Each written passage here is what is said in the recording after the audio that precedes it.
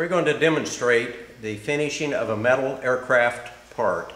Today what we're going to do is we're going to prepare, etch, and prime a used aircraft wing. This particular wing happens to be a Cessna 150, and we're demonstrating using the Stewart Systems products. We have the products laid out that we're going to use today on the table, and it's very simple. Now this wing, prior to the way that you see it now, was stripped using the Stewart Systems Eco Strip. This is a water-based product that you put on with a brush. You let it stay on the aluminum for approximately a day or so. You can go a day and a half with it. And at that time, any paint that has not peeled up and is ready to easily scrape off, you can remove it using a hot water pressure washer. And so once that's done, this is what we have. This wing is totally stripped, and it's ready now for the cleaning and the etching, the priming, and then the painting.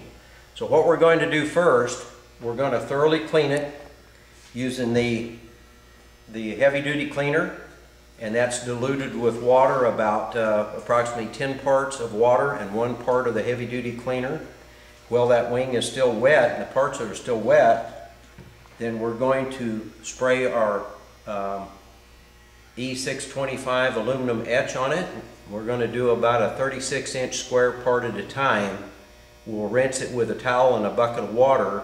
Then we'll move on to the second section until we have the entire wing panel etched. At that time, we're going to roll it outside. We're going to hand rinse each part as we go with a bucket and a towel to get it pretty well rinsed off. But prior to priming, we're going to pressure wash it with a cold water pressure washer to make sure that all the etch is completely away from any seams or parts around the rivets. And since there's so very little etch left, we're not going to do anything that will harm the environment. So we'll get started in just a couple minutes. The first step is that we need to clean it with our E670 heavy-duty cleaner. And so the only thing we need for that is a spray bottle with it pre-mixed, 10 parts of water, 1 part of cleaner. We've got a clean bucket and a rag. This is a terry towel. It's new. It's never been used. It's approximately 18 inches square. Whenever we do a cleaning or working on an aircraft part, we always like to have new clean rags that have never been used before. That way we have a chance of not contaminating any part that's going to be under the paint job. What we're going to do is we're going to just lightly spray our heavy-duty cleaner onto the aluminum. And what we're going to do is just scrub it, just like washing a car or anything else. And then we're going to just leave it wet, and then we're going to come back and put the aluminum etch right on top of the cleaner. What this is going to do is remove any dirt or grease or anything that happens to be on there that you've missed in the prior part of the cleanup. You can see it's got quite a bit on it. Keep rotating your rag, and then as it gets to a certain point, then we'll come back and we'll rinse it out and clean it and keep it clean. We want to get this aluminum as clean as we can prior to putting the etch on it.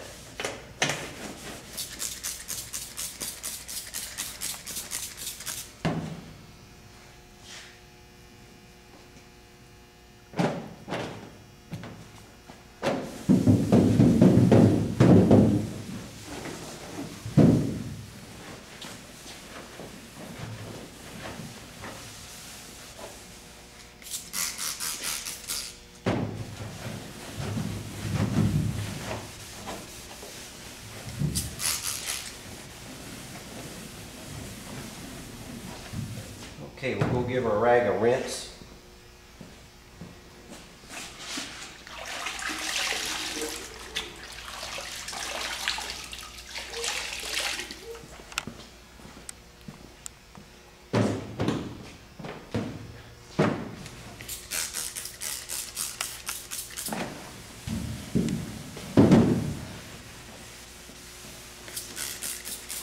A little bit of the cleaner goes a long ways. You don't have to have it so wet that it runs off. You just need to get it damp on there, and then with a damp cloth, that cleans it really well.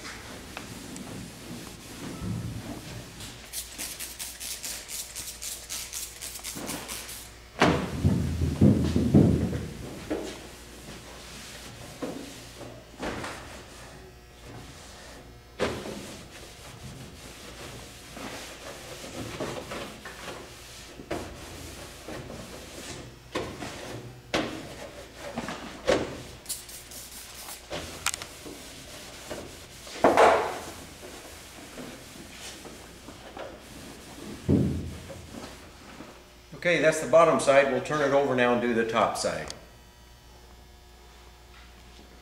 Okay, we've already done the bottom side of the wing and we're getting ready now to clean the top side with the heavy duty cleaner.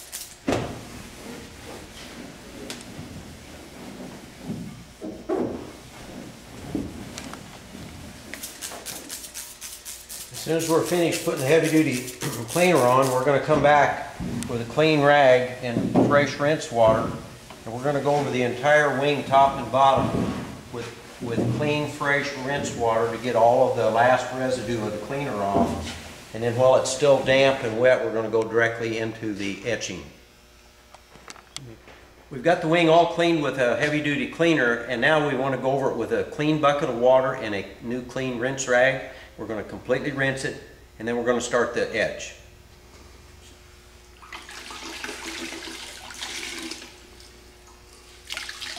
You can rinse the rag out pretty well as thoroughly as you can. It doesn't have to be real wet.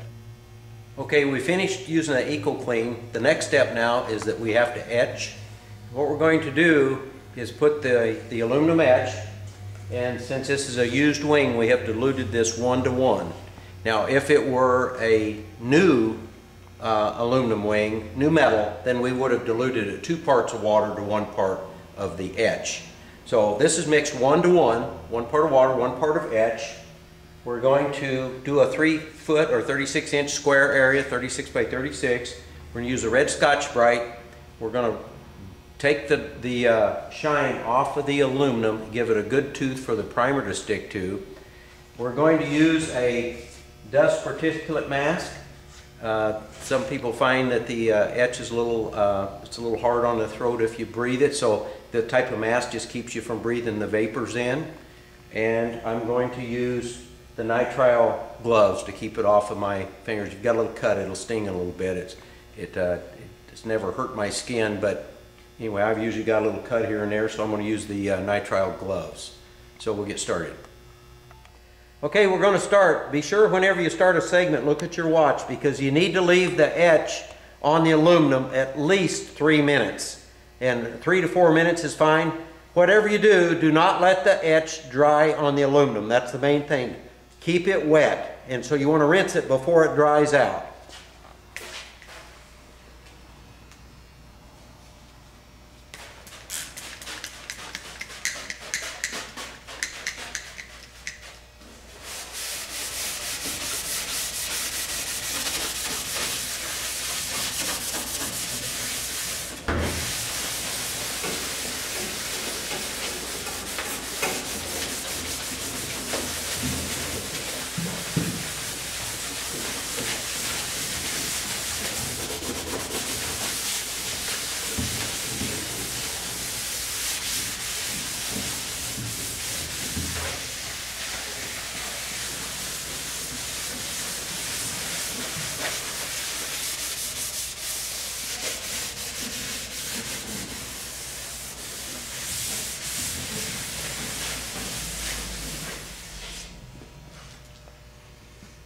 Okay, that area is big enough at a time. That's all I want to do, because I want to be sure that we don't let it dry. So we're going to keep an eye on it. It takes a minute or two to rough it up, and then we only have to let it set for another minute or so. So I'm keeping track of the time here.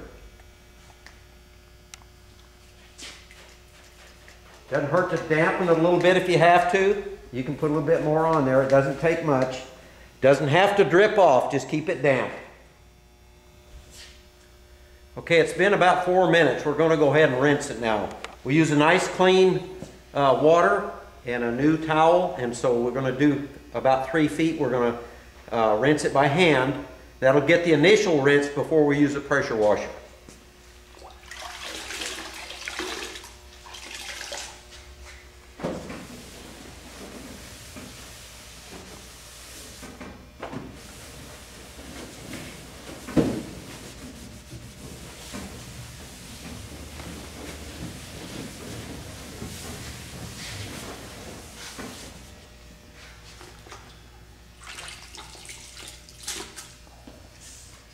Okay, we'll go right on to the next section.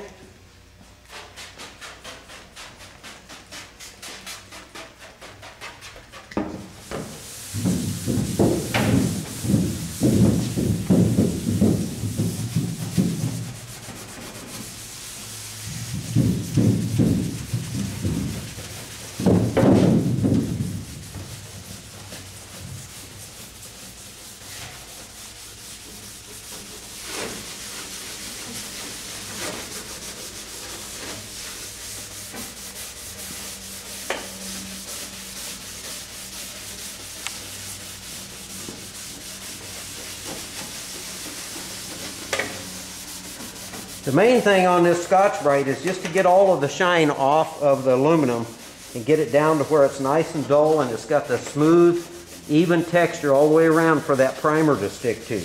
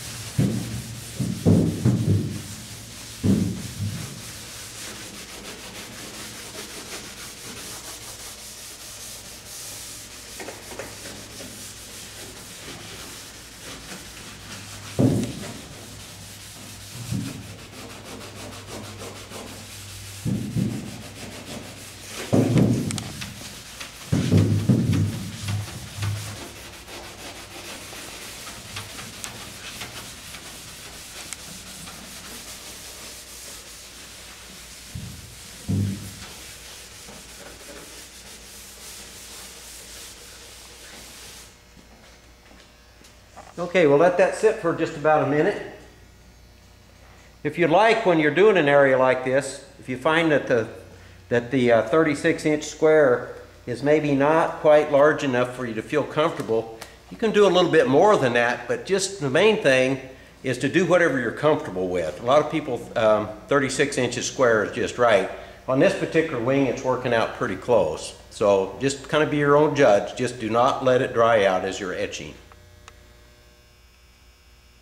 Okay, we've got the first couple bays done, and I want to show you the difference between where it's been etched and where it's not etched. The part you're looking at now has not been etched, and we'll swing around here and let you look at the difference. You can really see, all right, there is a good job of etching. It's nice and clean, and it's ready now. As soon as we get it all done, we'll take it out, pressure wash it, and as soon as it's dry, we're ready to prime it.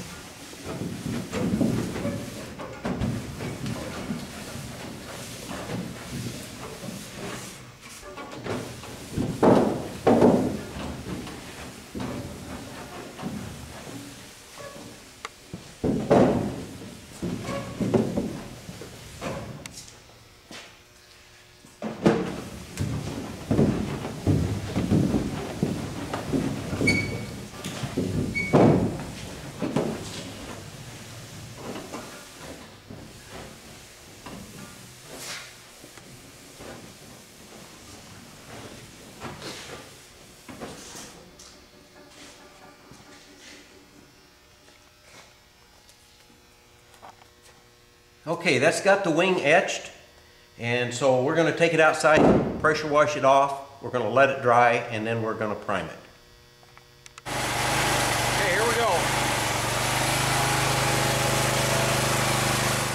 pressure washing is a very important step of the final cleaning process on this wing. What it does is allows us to really get between the seams, around the rivets, and all the little nooks and crannies and get all of that acid etch off of that aluminum.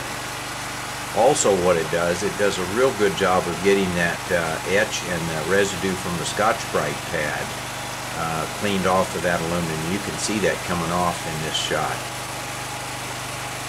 So this is a very important part, and so you want to be very thorough in the rinsing of that, because the better that you do now on this wing, the better that primer is going to stick when we get it inside and start the priming process.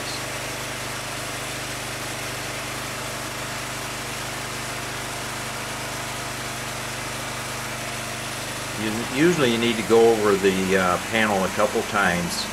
The first time it'll get it starting everything to break loose and gets underneath those seams really well. And then the second time when you go over it, it really rinses that off. So it doesn't hurt to go over it 2 or 3 times.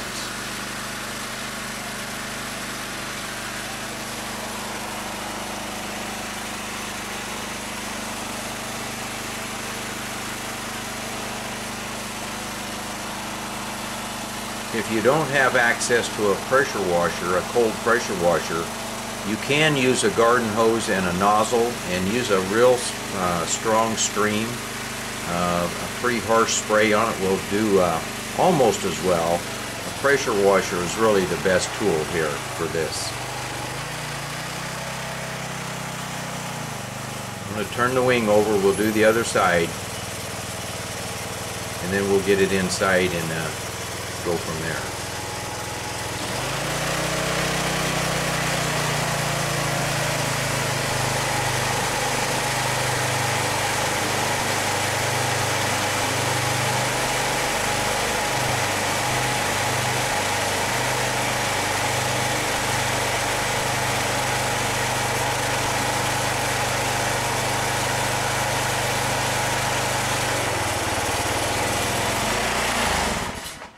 Okay, that's got it. It's rinsed and it's ready to take inside, dry it out, and the next step will be the priming. Yesterday afternoon we finished doing the etching and the cleaning on the wing panel, and we let it set overnight, so now it's nice and dry. So this morning what we're going to do is get the primer on it. Before we get started out there, we're going to talk a minute inside here about the things that you're going to need prior to start on the priming. Of course, the first thing you're going to need is a spray gun, and on this particular spray gun is a DeVilbiss Finish Line 3 with a 1.3 millimeter nozzle in it. We've got our 7520 Smoke Gray Eco Prime. We're going to put the smoke gray because this airplane is going to be painted insignia white, and the smoke gray will give us a little bit of a contrast between the primer and the top coat, so it's easy to see the first coat go on. We've got our mixing paddles. We've got our paint filters to where we're going to do the final straining into the spray gun. We've got our mixing container, and this is large enough to do the initial batches at a time that we're going to spray.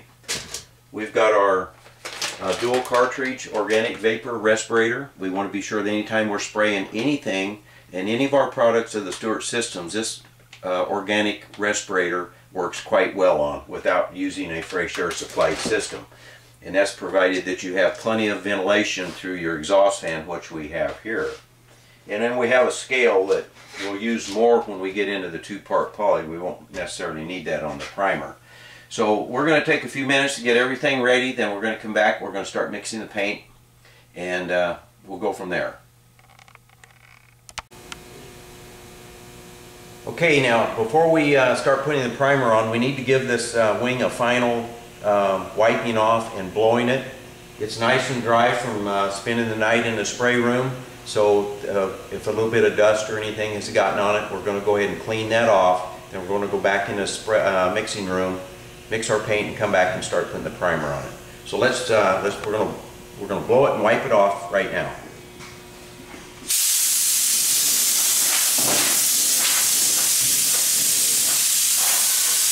This towel that we're using is the same towel that we're using putting the cleaner in the etch. This is an 18-inch terry towel. It's new, never been used, so it's not contaminated.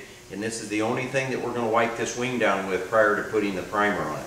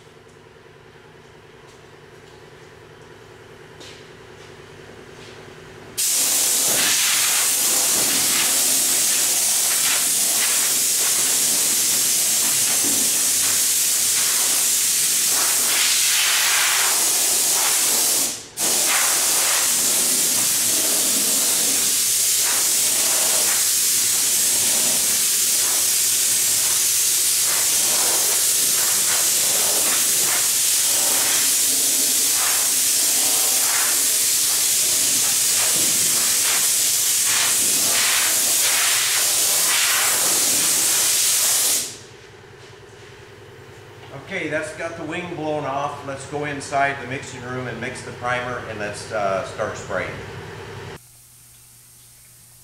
We're ready to start mixing the paint now. And on this wing we're going to mix 50 ounces of the primer, and we're going to mix 5 ounces of distilled water. That's a 10-to-1 ratio, and you need to give it a little bit of distilled water to make sure that it goes on nice and smooth. And if it, we'll talk about that a little bit when we start spraying. When you first start spraying, if the primer doesn't go on as smooth as what you think it should, then it's time to do one or two things. Either change the viscosity of the primer or change the air pressure of your gun. This primer should go on very smooth, so it's real easy to sand once it's put on.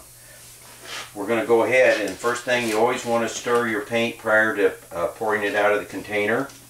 And so normally it doesn't take a great deal of stirring, but you do need to be sure that anything that's settled to the bottom is in nice suspension.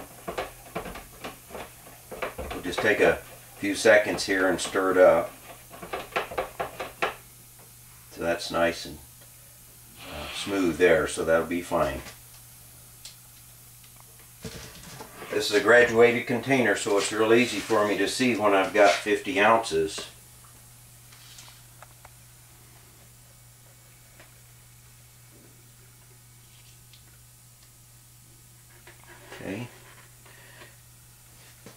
One nice thing about this is that whenever you get through, you can put it back in the container because it's water cleanup, and the only thing that it would do is be to dilute you down a little bit, so you need to pay attention if you keep putting it back in there that you might get thinner and thinner. That's where if you wanted to, you could use a viscosity cup, and it would be somewhere in the neighborhood of 25 to 28 seconds is what we're looking for. I'm going to use a second container to where we can get the 5 ounces of distilled water.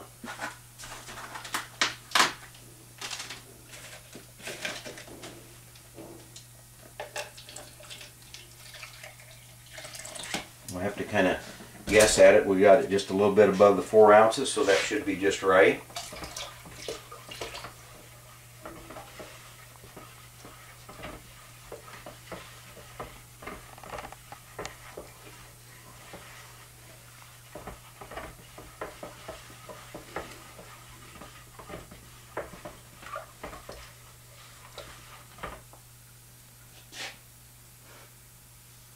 Okay.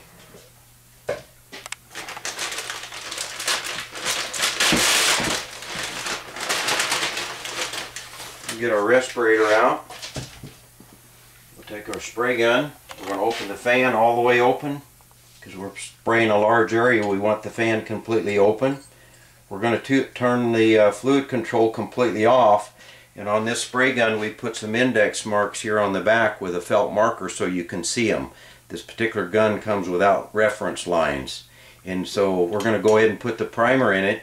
Then we'll go out and turn the air on, and we'll set our air with the trigger pulled to 22 pounds. And if it's not quite as smooth as we want when we're spraying, then we're going to bump that up a little bit. So let's go ahead and put the primer in it.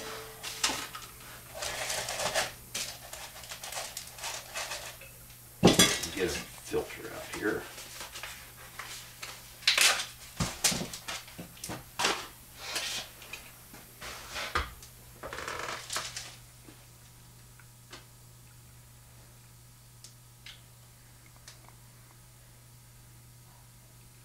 I usually don't fill the hopper completely full because it is very heavy. It's about 2/3 full there, and that works quite well.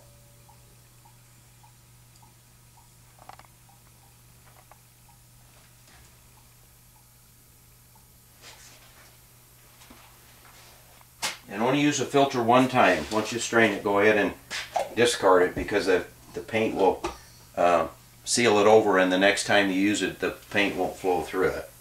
Okay, let's go out and set the spray gun, and we'll be ready to start spraying. Okay, we're in the spray room. We're getting ready to spray. We've got the primer and the spray gun. We're going to hook up the air to it, and we're going to pull the trigger. We've got the fan wide open. Our fluid control is off. The 2-stage trigger, we're going to pull the first stage. We're going to set the air to 22 pounds. There's 20. Okay, there's our 22 pounds, and then we're going to open the fluid control approximately 1.5 turns, and we're going to see how that works from there. We may have to stop and make an adjustment. We're going to start on the bottom of the wing. We're going to do the edges first. We're going to stand it up, put the first coat on in the vertical. We're going to roll it back over, do the edges again, and then do the top part, and then we're going to immediately go right back and give it the second coat, which we're going to give this wing 1 cross coat of primer. That's all it needs. So we're going to turn on the exhaust fan and we'll get started.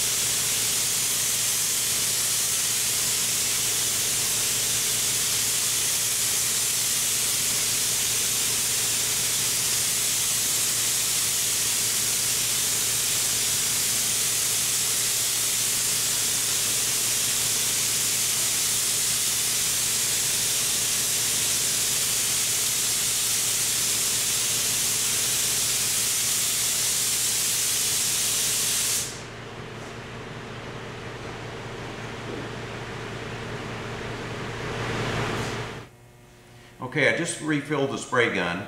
We came back out and turned the wing back over where we started from. And we're going to wait a few more minutes. Normally if the temperature is warm, it will be ready to put the second coat on right away. It's fairly cool in here. We're probably 65 degrees.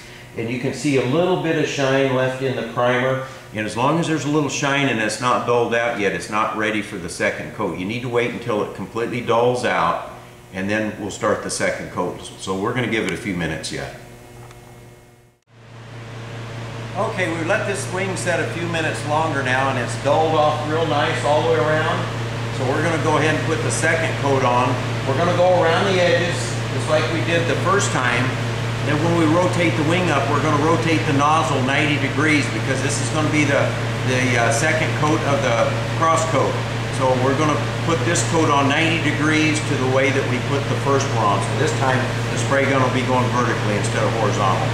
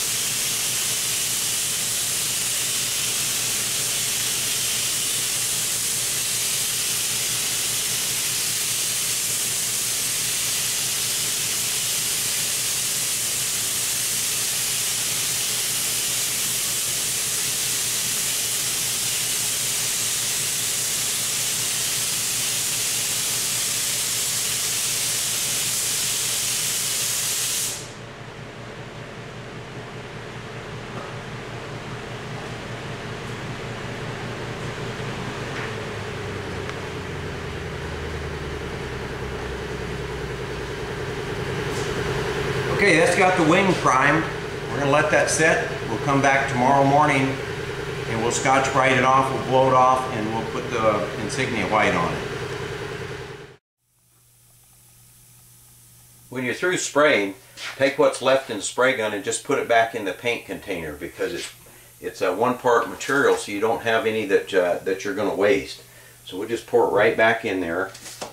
And we'll open the fluid control valve almost all the way out and pull the trigger, and that'll let the paint that's up in this cavity drain back out, and you don't have to waste the paint.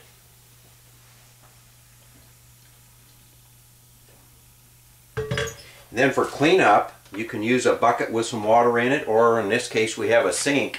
It makes it real nice because it just cleans right up with water. So let's go to the sink. We'll use kind of lukewarm water. Doesn't have to be cold or hot, it doesn't matter. I like it about lukewarm. And then with the water running, I just pull the trigger and let it flush through, and just unscrew it as I go.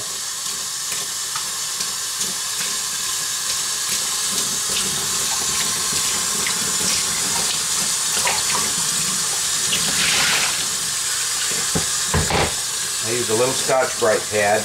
There's a little bit of a buildup right inside that kind of dries a little bit from the air. It'll just clean right out.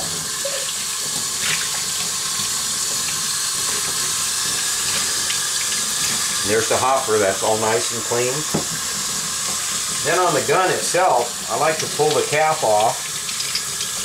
Make sure that the paint down inside of the cap is all nice and cleaned off. The needle port. Then use a wrench, pull the trigger, use a wrench and unscrew the nozzle. And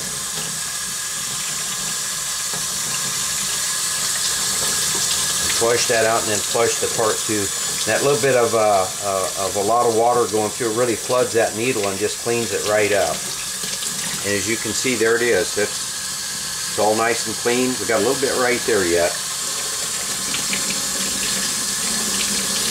Got a little brush that we use. It's a little wire brush. It'll go down inside if there's a chance that there's a little buildup in there. Just take a little brush and just wipe that out. And that's it. This gun's clean and ready for the next time.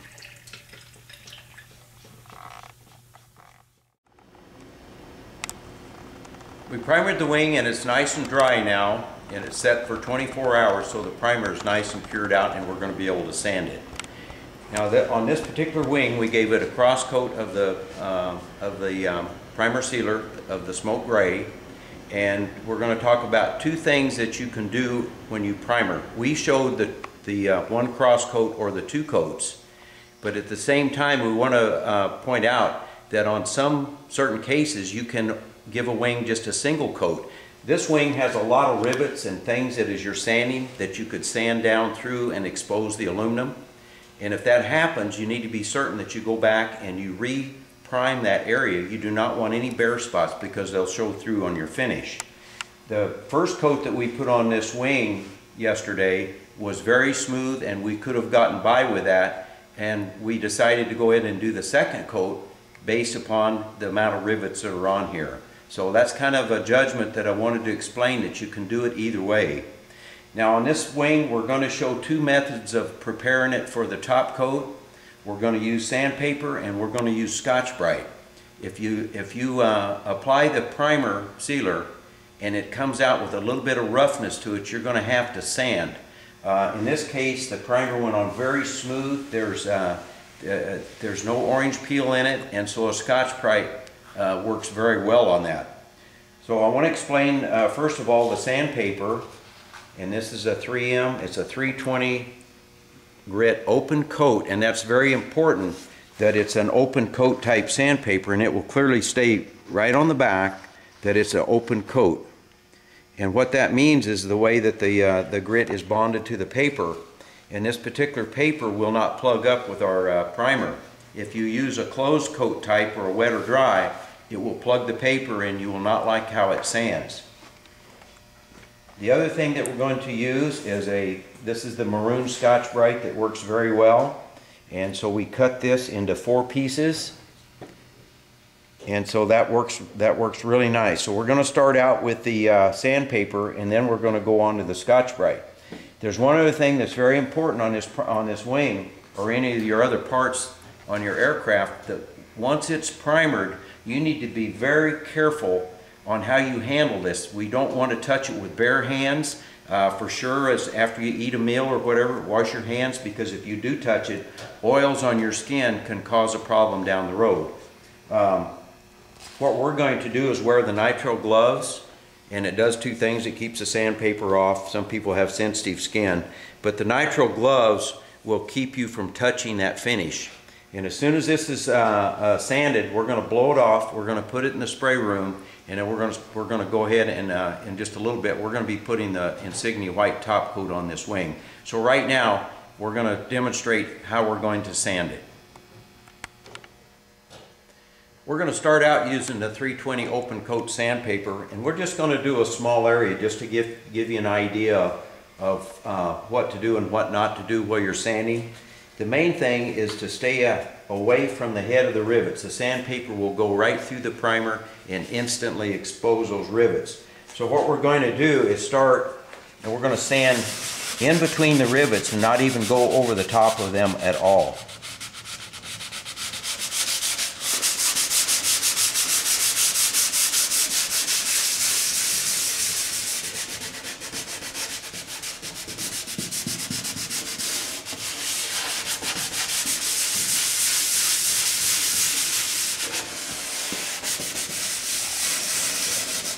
This primer is very smooth, and it's taking very little to sand this. The main thing is that we want to be certain that there's no little specks of dust or anything on it. That's the main thing. And also, the little bit of sanding gives the top coat really a good tooth to grip to when we put it down. And primer needs to be sanded regardless. It's a practice that we have always taught, and we believe that it's a good paint job always just pre-sanded prior to putting the top coat.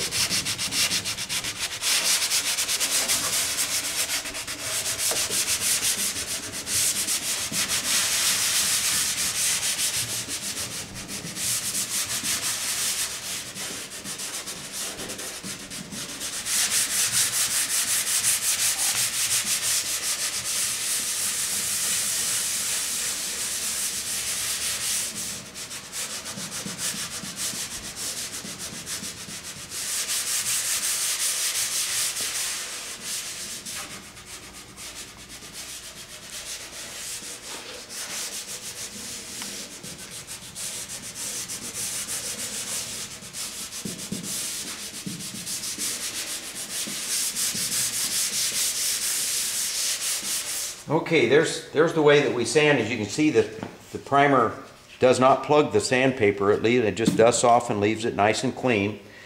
The next step that we want to show you is with the Scotch-Brite. And I like it much better. So if you'll take your time when you apply your primer, be sure that it goes on very smooth without any ripple effect or orange peel in it. If it does that, then you can use the Scotch-Brite, and it's much faster to sand off than it is using the sandpaper. If you're using a sandpaper, you're going to get some rivets, sand the top off, and be sure that you go back and touch them up. With the Scotch-Brite, that just nearly doesn't happen. So let's go ahead and do an area now with the Scotch-Brite. You don't have to be near as careful over the rivet heads, because it just won't knock it through, knock the tops off of them. So you'll be able to see here in just a minute how much easier it is to sand with a Scotch-Brite as opposed to the sandpaper.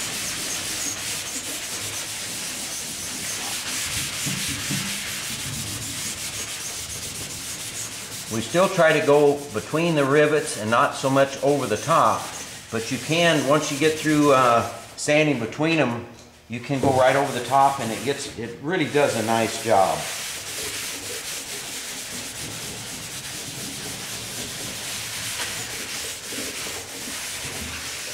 I'll go back over where we did it with the sandpaper, because you can't get real close to the rivets with a standard sandpaper without sanding the heads off.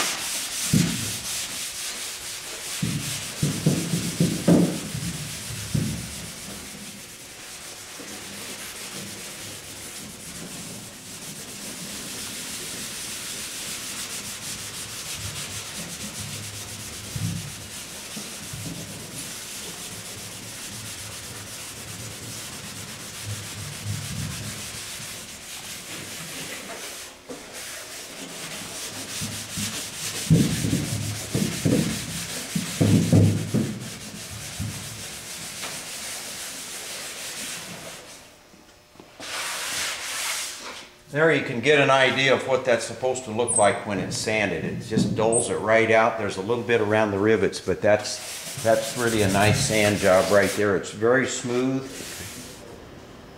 Scotch-Brite will wear out, so you'll have to change it occasionally, the same as you do sandpaper. When it gets to where you're having to rub harder and it's not taking it off quite as quick, go ahead and change it out, because it does make a difference. We're just about through with this wing. We've sanded the other side and we're down to the tip. We've got just a few more minutes of sanding here, and then we're going to blow this wing off. Then we're going to take it in the spray room and we're going to wipe it and blow it off and get it ready. We'll wet the spray room floor down. Then we'll go in and we'll get the paint mixed up, get the spray gun checked out, and we'll start putting the top coat on it.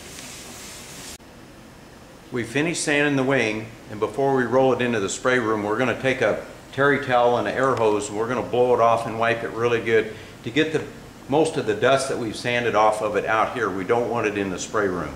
So we're going to go ahead and wipe it and blow it off. Then we're going to roll it into the paint room, get everything ready, and we'll put the top coat on it.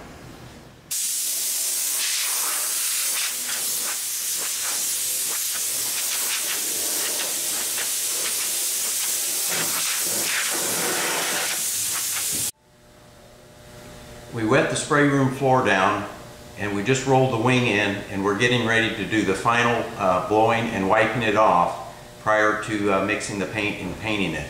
So we used a new terry towel, and so we're going to wipe it off now and get ready to start spraying.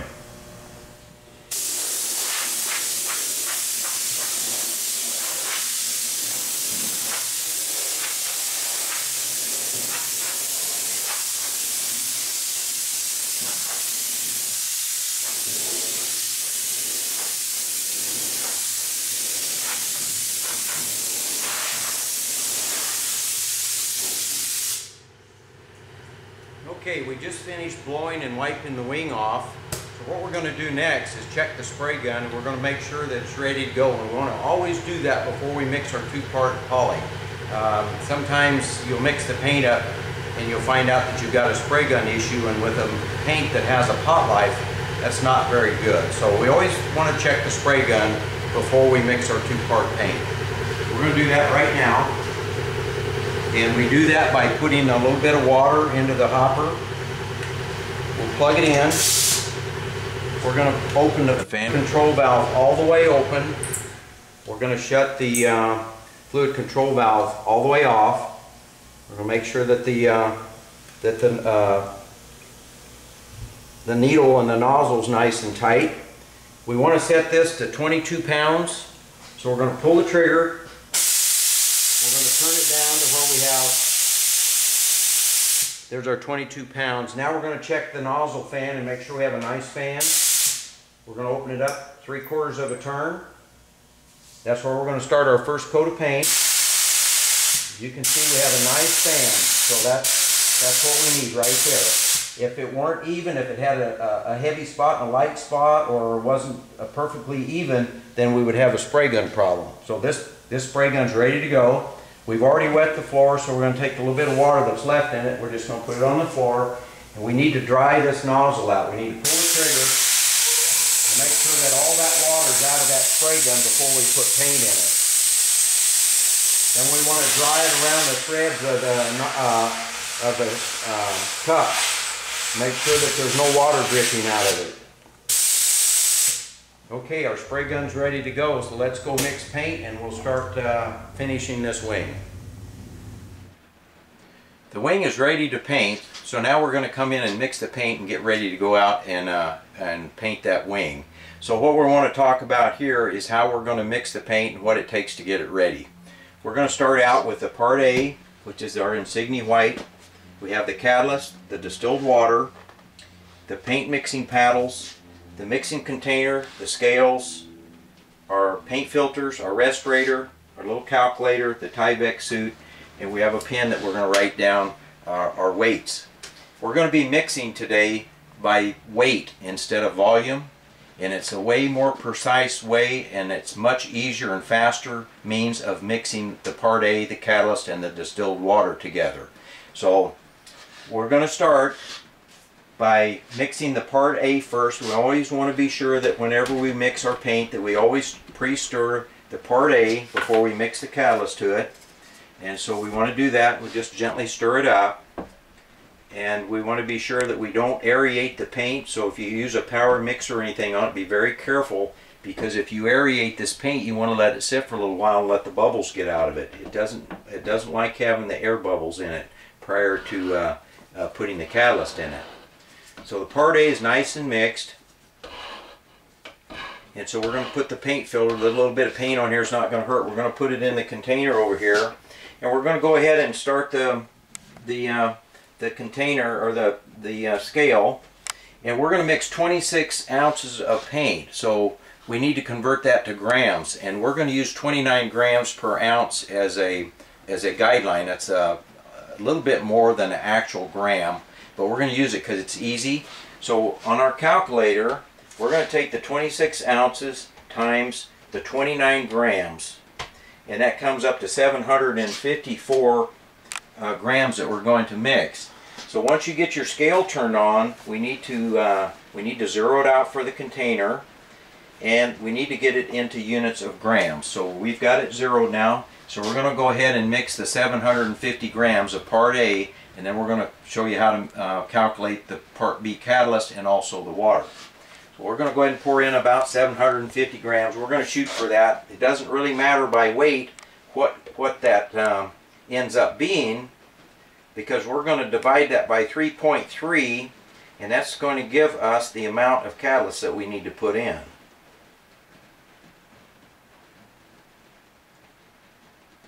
This can be any number. It really doesn't make any difference, and that's one of the nice things about mixing by weight. Okay, we're going to stop right there. Okay.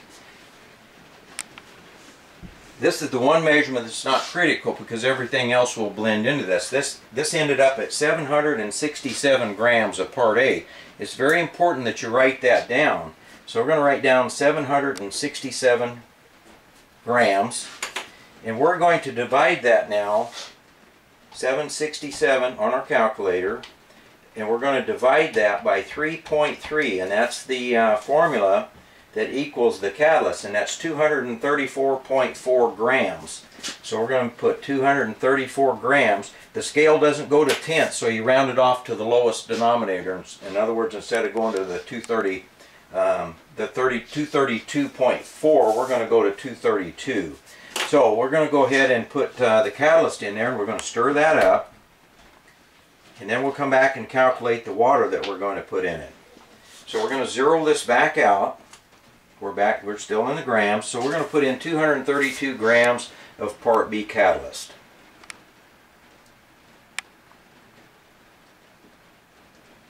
And you kind of slow down when you get close, because it's easy to go over on this.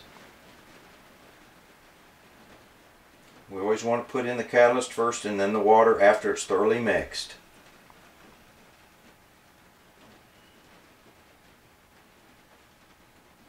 Okay, it's coming up on 232. There's 28.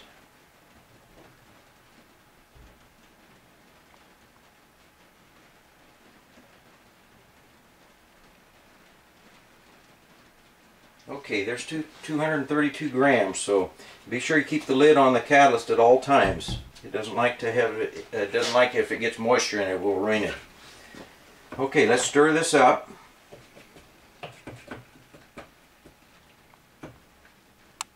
It takes a couple minutes to get it to go together. When you first start mixing the catalyst and the part A together, it looks a little bit, tiny bit lumpy inside, and that will smooth out. And as soon as it's nice and smooth, be sure that you wipe the edges of the container, because we want to be sure that all of that part A and that catalyst is thoroughly mixed together. So if you don't scrape it off of those edges, you're going to have some paint on there that's not catalyzed. So we want to be certain that everything in, all the paint in there is really mixed up. And scrape it off the bottom and just gently stir it back and forth. It's starting to get really nice and smooth and creamy now, and that's what we're looking for. This paint, when the catalyst goes into the paint and it's ready to start adding the water, it gets real smooth and creamy and very shiny.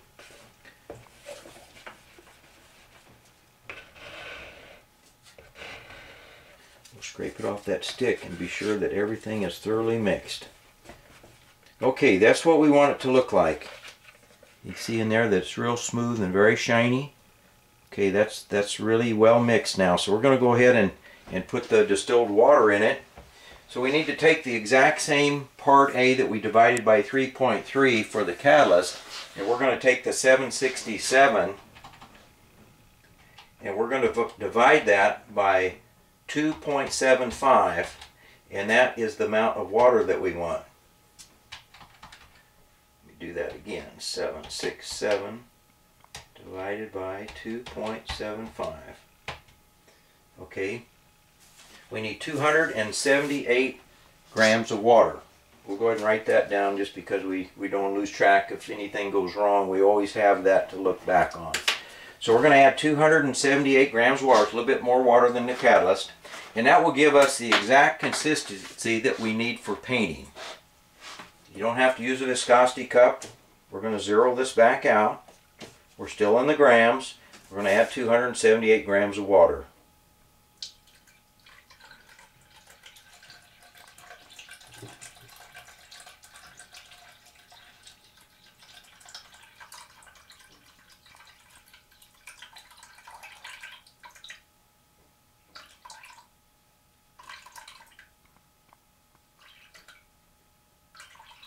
Want to be real careful you don't trip your toe. This paint does not like to be over thin, and if you do over thin it, it does not give you as nice a paint job as it does at this consistency. Okay, now we want to just gently stir it up the same as we did with the part B in there. It takes just a minute or two for the water to go in, and once it does, it's going to be the exact right viscosity for spray painting. And that will end up about 21 seconds, and that's the viscosity that we're looking for. If this were being mixed by volume, we would have to use the viscosity cup 2 or 3 times, because there's no way that we would be able to get the exact amount of water in there. Volume is not close enough to just pour in an exact measurement. Mixing containers, for one, are not accurate enough. We really prefer the weight measure because it works so well, and it gives you time to mix additional paint between the third and the fourth coats. And we will come back at the end of the third coat on this wing that we're going to paint, and we will mix up a little bit more, probably an additional 16 ounces or so. We'll finish that wing for the first coat. Okay, again, we need to scrape those edges really good. Get that water really mixed in there. We don't want any thick spots on there.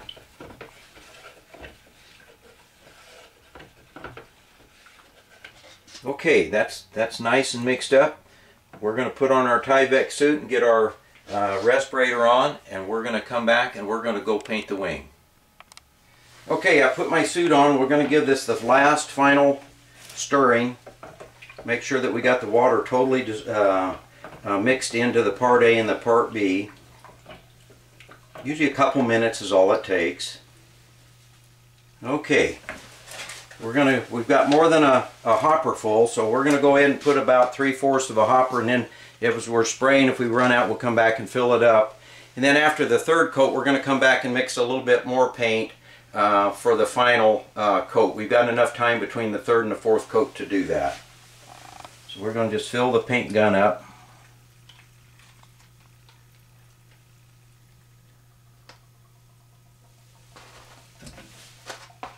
Now we'll put a little more. We've got a 1-hour pot life, so we've got plenty of time. From this point on right now, we should be finished painting this wing in about 45 minutes. 50 minutes is the top. So let's see what time we got here. We'll put the lid on here.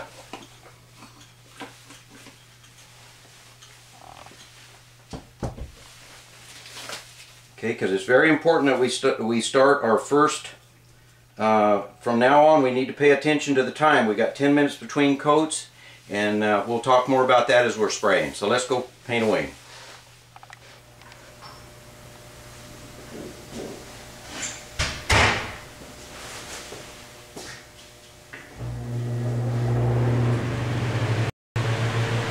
Be sure to remember now that the time for that 10 minutes between coats start when you pull the trigger on that first coat.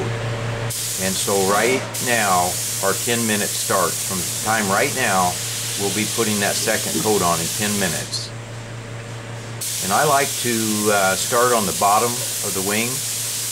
You need to pay attention to where you're at. And so by starting on either the top or the bottom every time, then you don't have to worry about where you're at and which coat it is. And also, when you do the edges like I'm doing here, completely catch the furthest point forward and then let it wrap up around the back, particularly on the leading edge, about 6 or 8 inches. And the reason that's important is that when you stand that wing up, then you're off the floor a little bit with that pass that blends into that.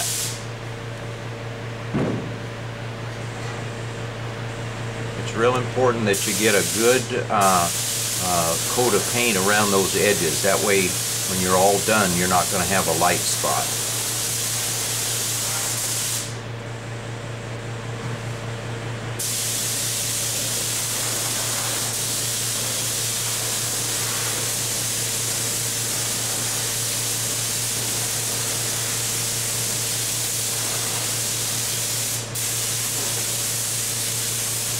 On this particular wing, we've got some projections that stick out where the aileron's hooked on. And these are not a critical issue on this particular wing because they're fairly large.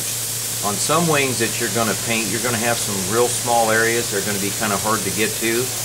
And if that's the case, you're going to have to change your spray gun to pay special attention to those areas. And sometimes you need to reduce the amount of air, you need to reduce the size of the fan and turn the amount of paint down to where you just barely fog some paint into those areas. And if you do that, you'll end up getting a much better paint job. And you normally only need to do that on the first and second coat, and after that you can just go over them and you'll get enough paint to make them blend in.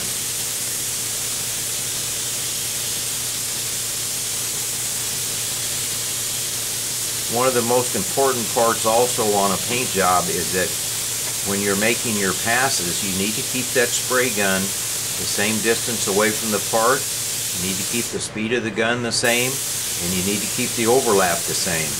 Because what happens if that overlap is too wide and you start having a tiger stripe in there, then you're going to have light and dark spots, particularly as those coats progress. And if it's bad enough, on that fourth coat, you will have dark and light spots.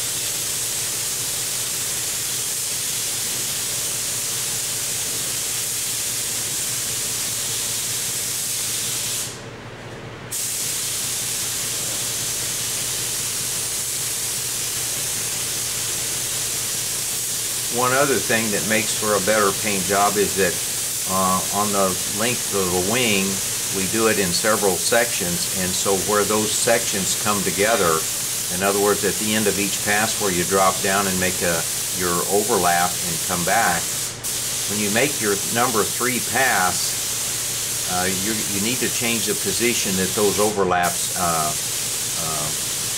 where they meet together. In other words, try not to put them in the same place. So when you start out, instead of going 3 feet from the end, say on the third coat, only go 2 feet.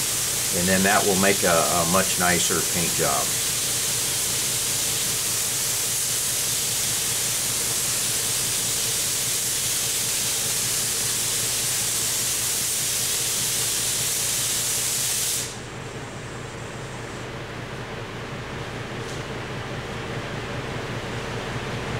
Okay, that's got the bottom of the first coat. We're going to lay it down now and go around the edge again, and then we'll stand it up and do the top. And that'll be the end of the first coat.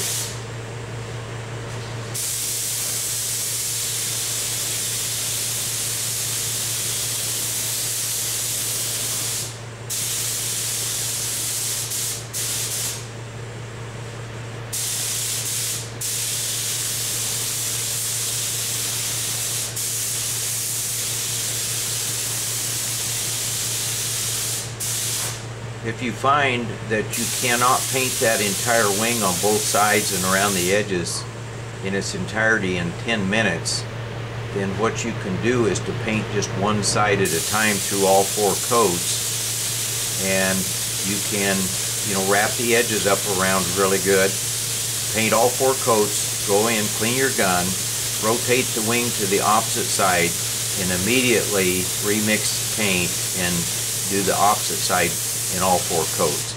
And by doing that, you'll get a very nice paint job.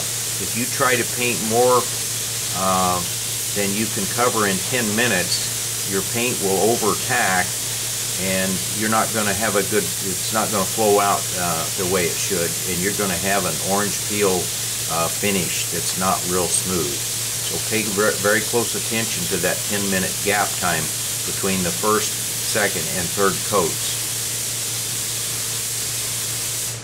The fourth coat will have 15 minutes between the third and the fourth coat.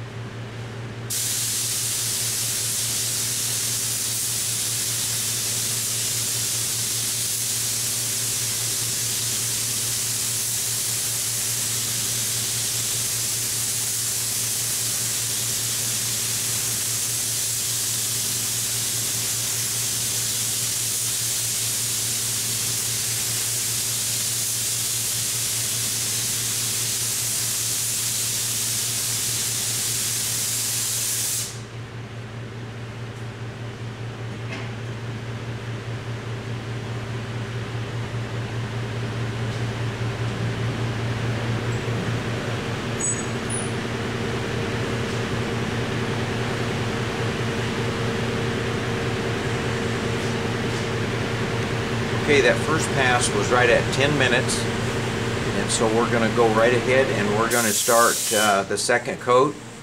And we just opened the fluid control valve an additional 1/8 of a turn, and we'll leave the fan in the vertical position to go around the edges.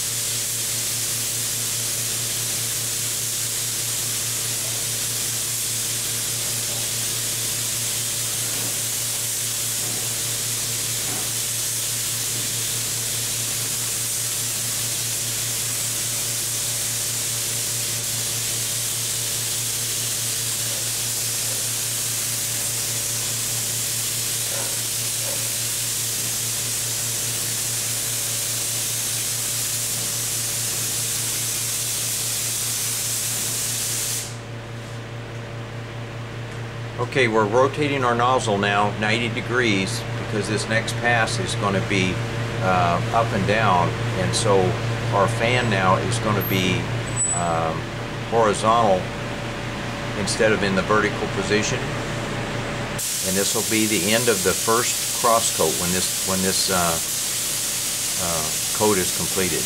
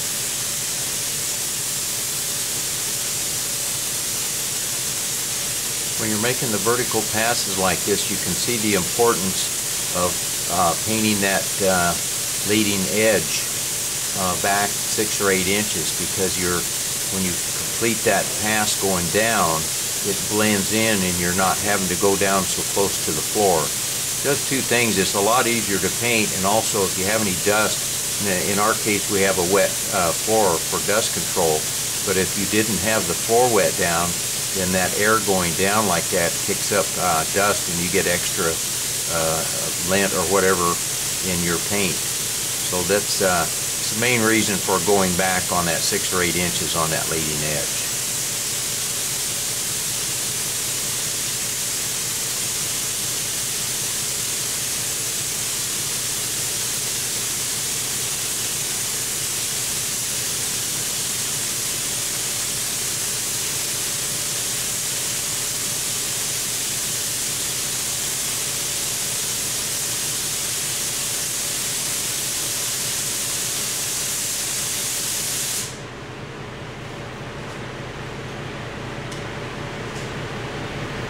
Okay, we just rotated the nozzle back to the vertical position so we can go around the edges before we go to the top.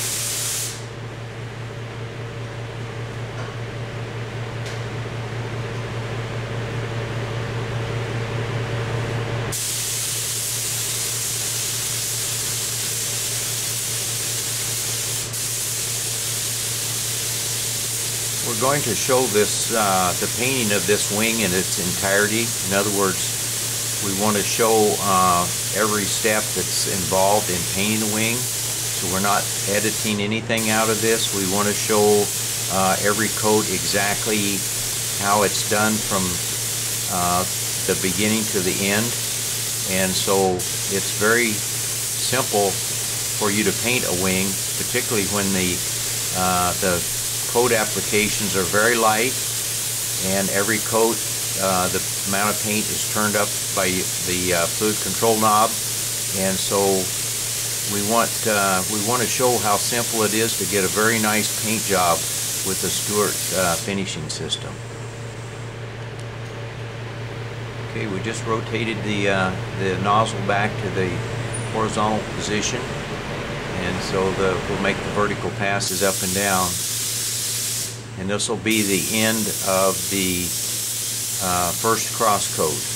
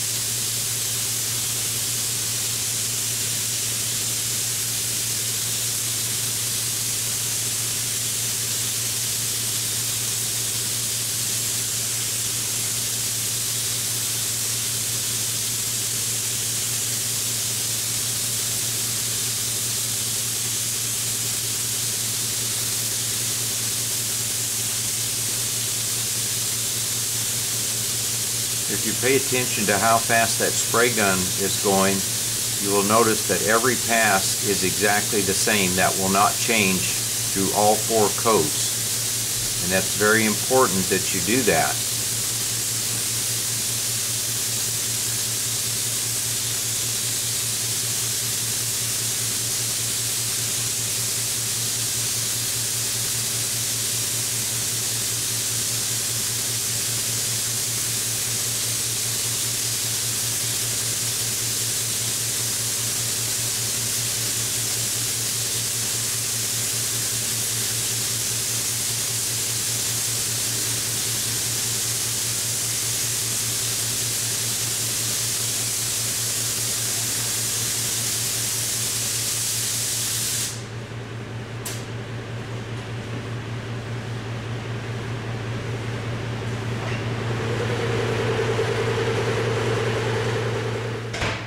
Okay, we just put some more paint in the hopper, and that was the end of the second coat.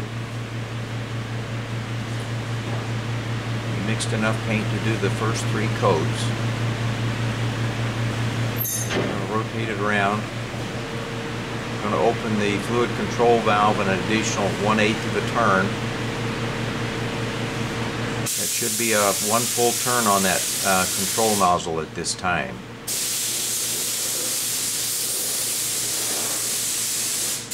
And it's been 20 minutes since we first started painting that wing, so we'll pay attention now on this 3rd coat.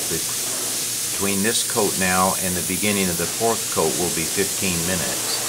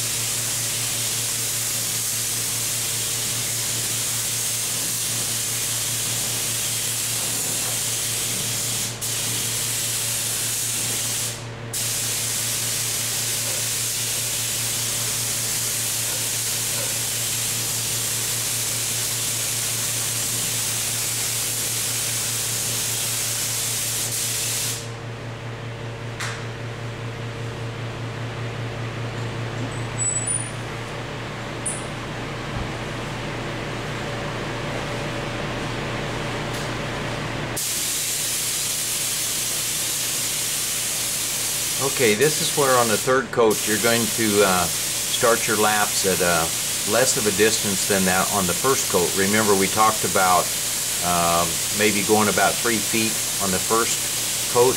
On this coat, on the third coat, you can see that we're only going about 2 feet on that first pass. And so our overlap is in a different position. And that's very important to do that, because you always get a little bit different buildup of paint where that gun starts and stops. And so when you do that by changing that location, it just makes for a nicer paint job.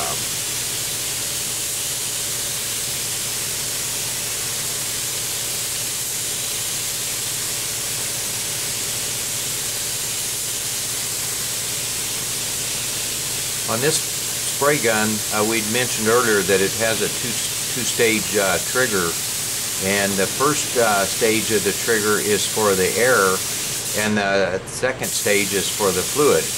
And if you'll notice that the air, when we're spraying those passes, that the air never stops. And what we're doing is we're keeping that trigger pulled on the air, and that prevents that spike of pressure. If you let the trigger up, that gauge on that gun will spike up to whatever's coming into it, and this spray gun, to get the volume of air, requires about 80 pounds of pressure. So when you pull that trigger and you leave it pulled, what that does is keeps your airflow even.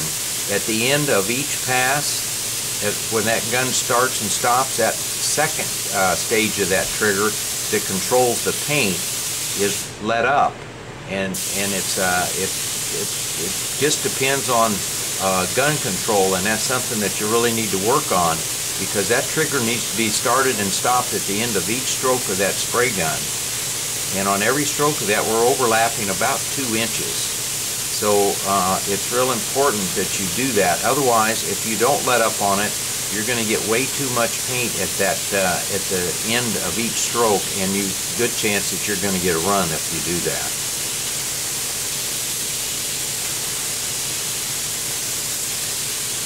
The third coat should put a very nice finish on this wing. If it's properly applied, the first coat will just be a very light tack. The second coat will leave just a little bit of the primer maybe showing through. It'll have a pretty good color. But the end of this third coat, it should be the color that you're putting on. In this case, it should be solid white. And by the time you get from one end of the wing to the other, it should be developing a very nice shine. That fourth coat will be the one that really lets it flow out and gives a very flat gloss. We mentioned it several times, but it's very important that on every pass that fluid control knob is turned up an additional 1/8 of a turn.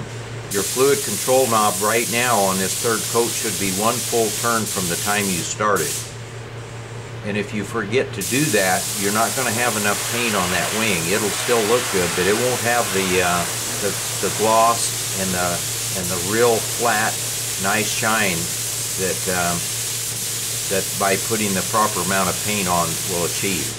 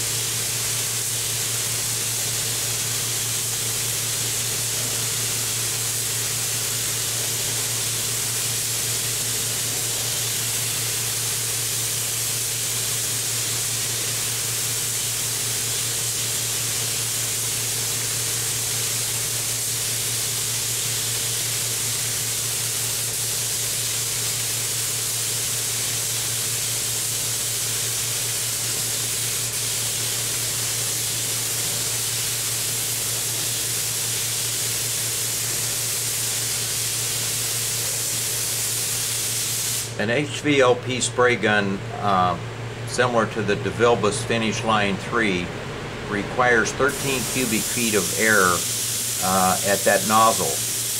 And one of the things that's very important is that with the 3/8 airline that we're using to supply this spray gun, it needs to be supplied to that gun at about 80 psi.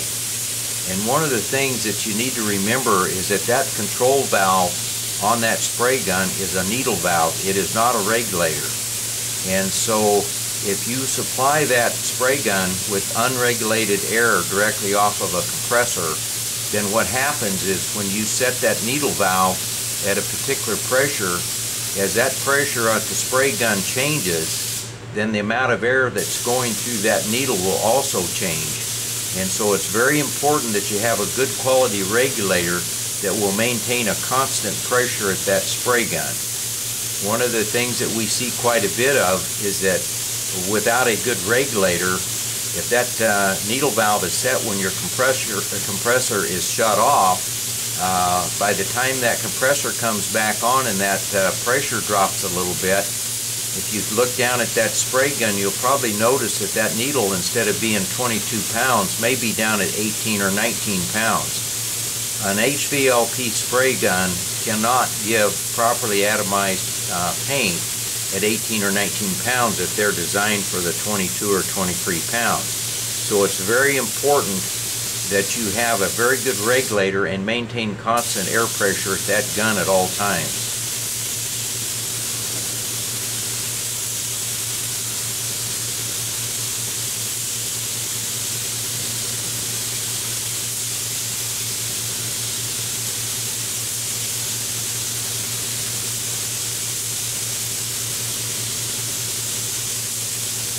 It really doesn't matter if that regulator is mounted right on your air compressor.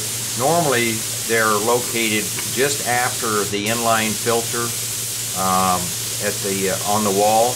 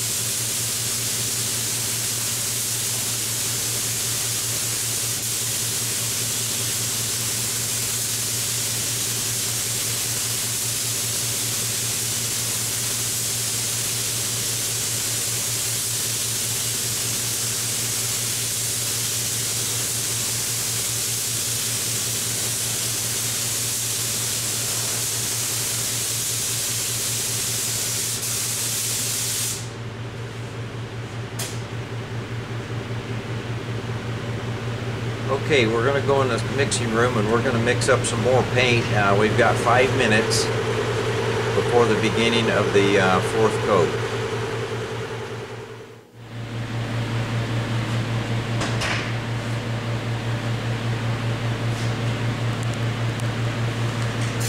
Okay, we mixed an additional 16 ounces of paint. We just turned the fluid control knob up 1/4 a turn additional. We're going to go around the edges. This will be the final coat. So it's very important now on this coat that you do not slow that spray gun down. You paint it exactly like the first 3 coats. It's real easy to start slowing that down. And the thing about a waterborne paint of our 2-part polyurethane paint is that the shine will develop behind the gun. You do not want that shine to develop immediately as you put that paint on. It should be a few feet back behind it, and it will start to develop fairly quickly as you go from one end of that wing to the other. If you put the paint on to where it's a very wet look right behind the gun, it's too heavy and it is not going to like that. Waterborne paints do not like to go on heavy. It affects their catalyzation effect.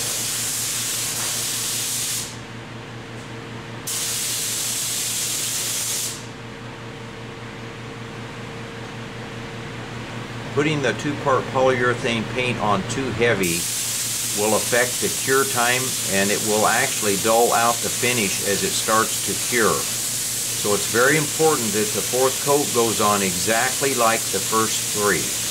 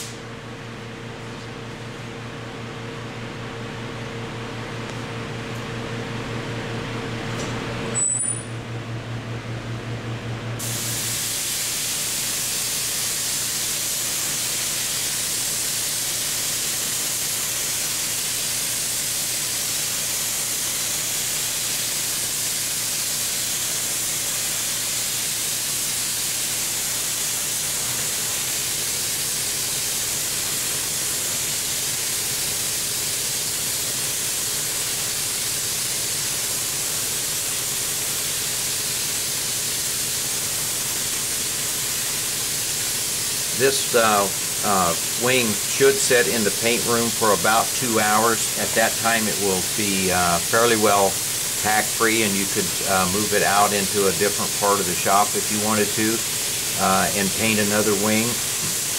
The thing that's very nice about this is that within 24 hours you can mask and apply the second color if you wanted an accent stripe, or if you wanted a band around the end or whatever. And you can do that up to 10 days from the time from right now without having to sand or scuff that finish. Now if you wait longer than 10 days for the second color, be sure that after you mask it that you scuff that up for really good adhesion of the second coat.